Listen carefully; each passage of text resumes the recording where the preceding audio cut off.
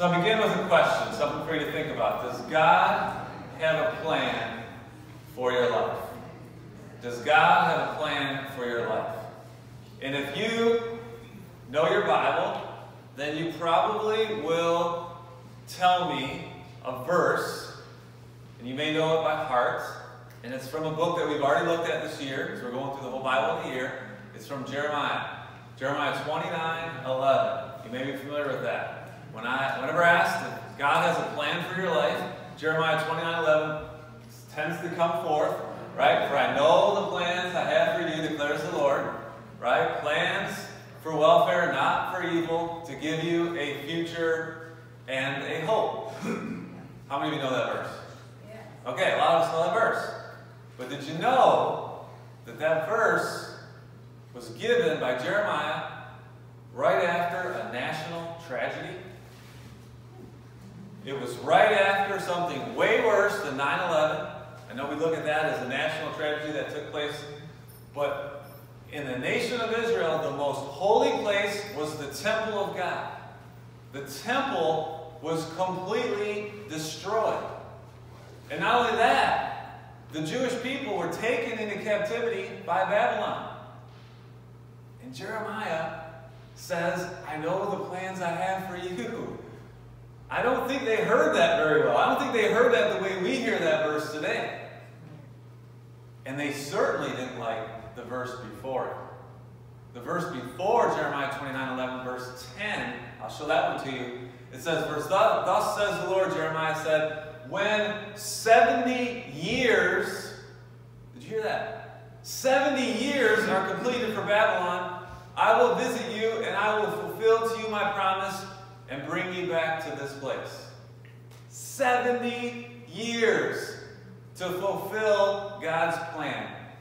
How many of you can even wait a week when you pray for God to answer your prayer, for His plan to unfold? I got to believe when Jeremiah said these words, he was ducking stones, man. They were picking up stones and throwing them at him because 70 years for the plan to unfold. Well, this morning we're looking at two books in which we see that plan come to action. We're looking at Ezra and Haggai, and I wanted to get Nehemiah in there because that was part of our reading plan, but I couldn't do it. I love Nehemiah too much, man. I just couldn't just try to fit him in at the end, because some of you are Lions fans and you'll get mad at me and you'll want to head for the door. But I'm going to do Nehemiah next week. I love Nehemiah. It's a great book on leadership. But they all go together in terms of the timing of it all.